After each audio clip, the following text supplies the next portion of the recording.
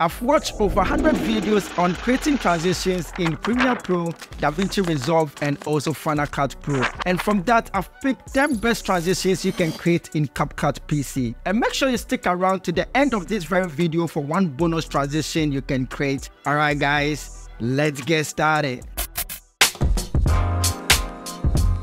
This is when you speed up the ending part of the first clip and then you speed up the beginning part of the second clip. So for example, I have these two clips in the timeline. And before you go ahead, make sure you stabilize the shot. This looks a bit smooth, so I don't need to stabilize it. Just click on the first clip, go to speed, click on that and click on curve. I'm going to use flash out on this side. Then with the middle points, I'm going to delete that, select that, and then click on the minus sign. Then let's increase this part. And then I'm going to play and look at how it looks like. I want it to be a bit short, so I'm going to click on that, go to speed, and move this point closer a bit. And always make sure you move the 2 points together. When one goes up, the speed looks a bit fast and weird. So make sure it stays together. Now I'm going to click on the second clip, still on curve. I'm going to select flash in. Just like we did previously, I'm going to delete this middle one and then increase this part. Then I'm going to move this a bit closer and play and look at how it looks like.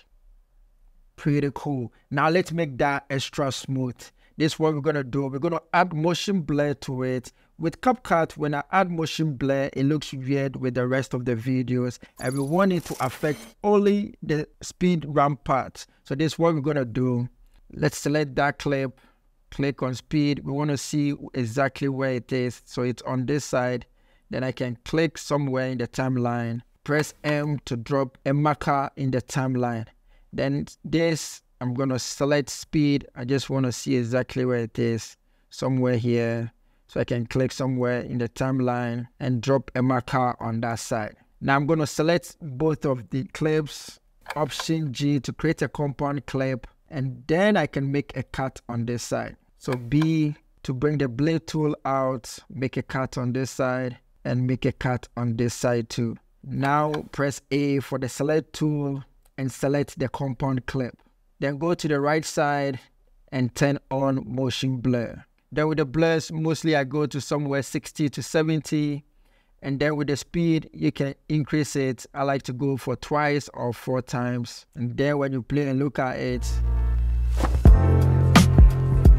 So this works perfectly when the object or the subject move across the screen. In CapCut, we don't have the pen tool to draw around the subject or the object. So mostly when the object or the subject is in a straight line or in a straight form or in a rectangle form, it becomes very easy. So here in the timeline, I have these 2 video clips. And when you look at it, this looks like a wood or a tree and it goes across the screen. So with this, lift the first clip from the timeline. So we have something like this. Now let's go to where we can see the tree fully on the screen. Make sure you click on that video clip. Then go to the right side, click on mask.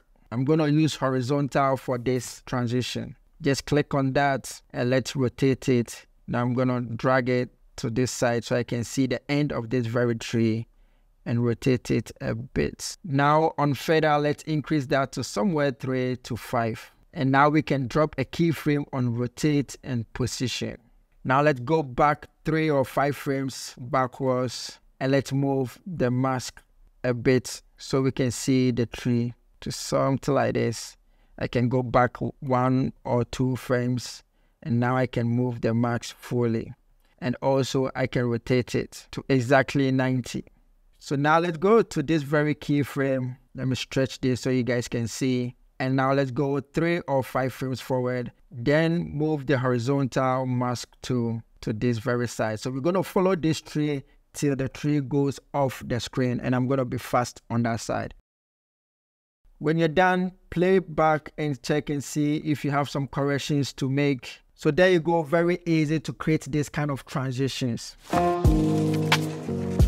So this is mostly done in music videos and I'm going to show you guys 3 ways that you can use these transitions. So the first one, we're just going to make a duplicate of the first clip, press Option and drag upwards. Let's trim the ending part of this first clip. Now we can trim this side off too. Now press B for the blade tool, and then we're going to cut one frame just like this. Now let's delete one frame off just like this, so we can have spaces in between them. So with this, we can just select all of them, go to adjustment, and then on exposure, we can increase that. So when you look at it, it's going to have flash and also the flicker effect at the same time. Now let me show you the second way of creating this transition. With that, go to the left side, click on library, and then click on background. We're going to use white background for this, but you can use any background or image that you want to use.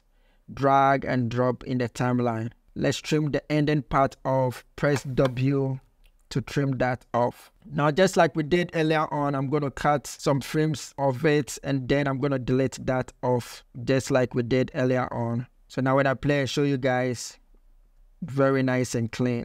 Now let's move on to the third way. We're going to use this second clip, press Option and drag upwards. Let me trim the ending part, W for that, B for blade tool, and then I'm going to cut one frame of it. Drag this to somewhere here. Now I'm going to delete the ones that I don't need. And now when I play and show you guys, it's going to transition easily into the next clip. So with this transition, I'm going to show you guys two ways you can create it. So the first one, we're going to bring in the white background, drag and drop in the timeline. And I want it to be somewhere 10 to 11 frames. So I'm going to select this side, W to trim the ending part off, and place it right in the middle of these two clips. With that selected, go to video, click on the blend, and let's turn opacity to somewhere 80%. Now make a keyframe on that side. Make sure you are really in the middle of the two.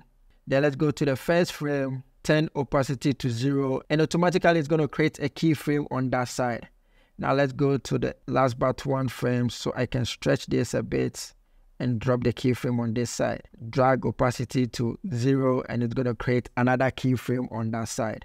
Now when I play and show you guys, we have this nice flash. If you want it to be very slow, we can just move the keyframes a bit from each other. So I can go for something like this and then play and show you guys.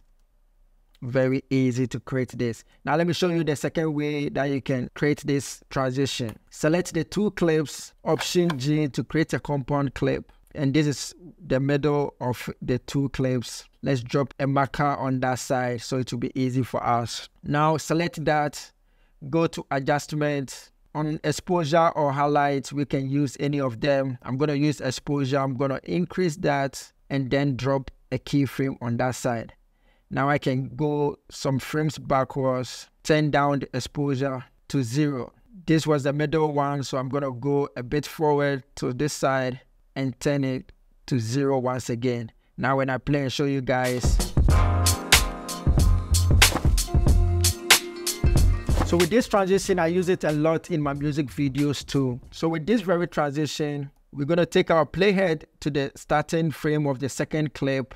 Make sure you select that. Right click, go to edit and select freeze. Let's move the freeze frame on top of the first clip. We want it to be very short, somewhere 5 to 10 frames. With that selected, go to video on the right side, click on remove background. Then you can either use auto removal or use custom removal. If you have the pro version, custom removal is very clean. But I'm going to use auto removal and it's going to remove the background easy just like that. Then with that, I can easily go to animation and choose any animation I want to use for this. I want something like slide left or right. So I'm going to use slide left. And with this kind of transition, mostly I want it to be a bit fast depending on the music video I'm editing.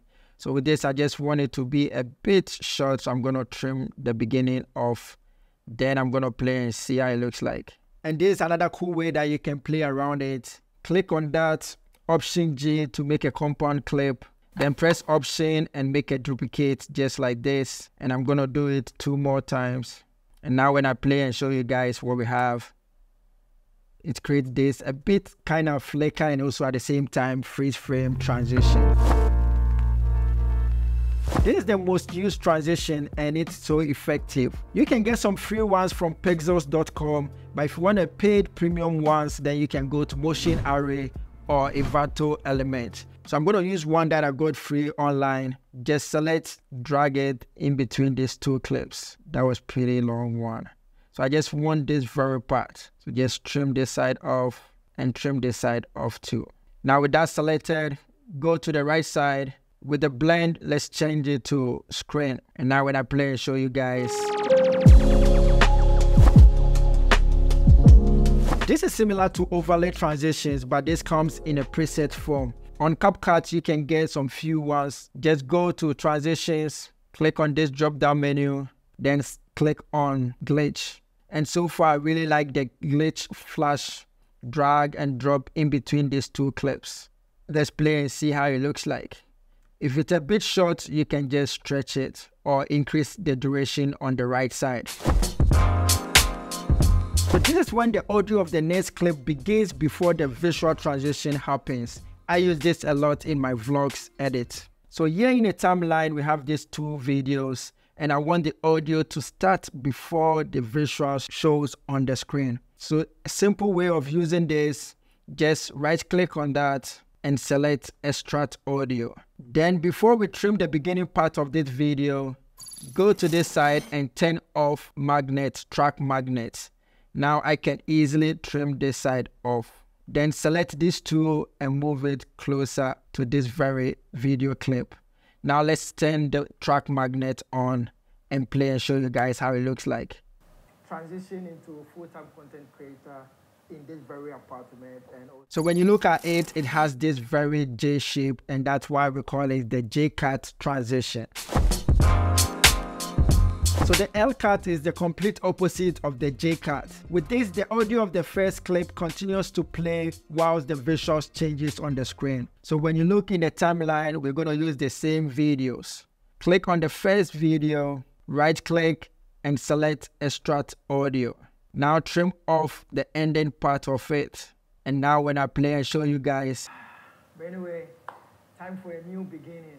All right, guys, catch you on the other side. So you can see it continues playing and it has this L shape, and that's why we call it the L-cut transition.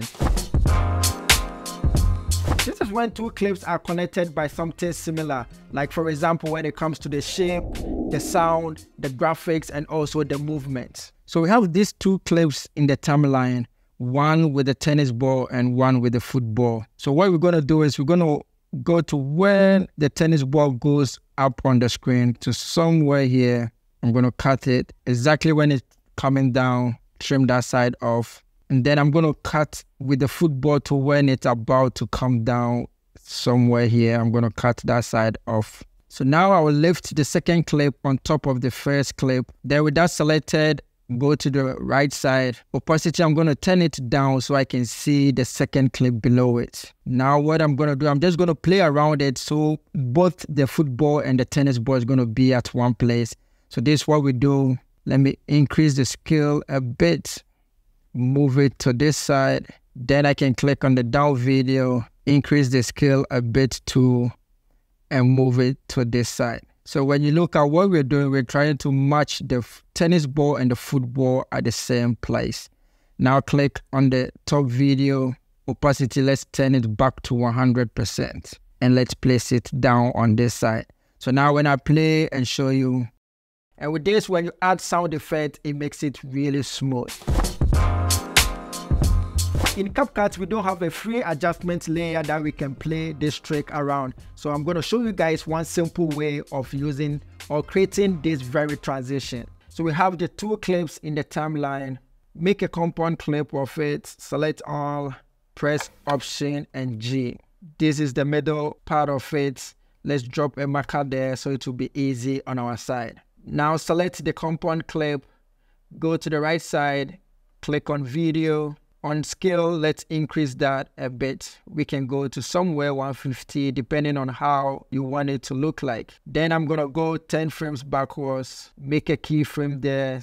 Let's change this to 100%. And this was the middle part of it, so I can go from there, I can go 10 frames forward and drop another keyframe on that side. So I forgot to drop a keyframe in the middle, so I'm going to do that, take it back in the middle and turn it to 180.